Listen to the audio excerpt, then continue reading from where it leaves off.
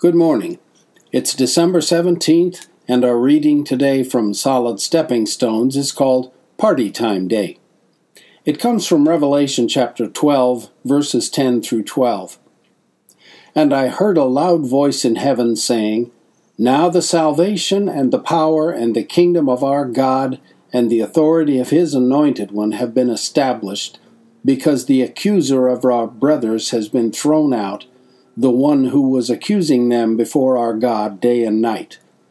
And they conquered him by the blood of the Lamb and by the word of their witness, and did not love their lives even to death. Because of this, rejoice, heavens, and those inhabiting them. But woe to the earth and the ocean, because the accuser came down to you, having great rage, knowing that his time is short. What a wonderful relief it will be to be in the heavens and see old Slewfoot dumped unceremoniously out of heaven.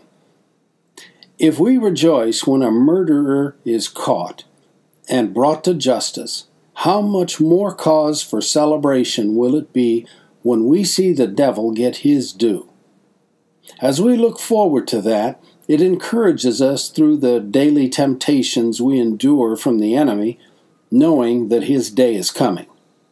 The other side of this is that when he is thrown out and falls to earth, he's going to be raging and hateful and as destructive as possible, and we need to keep in mind what that means to those who will be here when that happens. We overcome Satan by the blood of the Lamb and the word of our witness. It's not enough that we are saved and will escape the enemy's fate. We have to testify about it to those around us. Today is Party Time Day.